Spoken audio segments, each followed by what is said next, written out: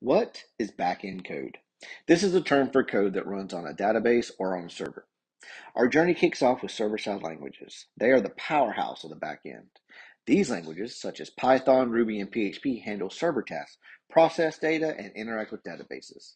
Next up are the databases. They are storage vaults of our digital world. SQL and NoSQL databases house and manage data, ensuring seamless access and retrieval. It's like organizing a massive library where SQL follows a structured approach and NoSQL offers a more flexible dynamic arrangement.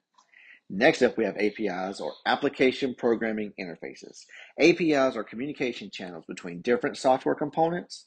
They allow your backend server to talk to various services and applications. In the world of backend development, security is paramount. Authentication verifies users' identities, while authorization defines their level of access. Together, they form the security duo, ensuring that only authorized users interact with sensitive data and features. There you have it, the inner workings of backend development.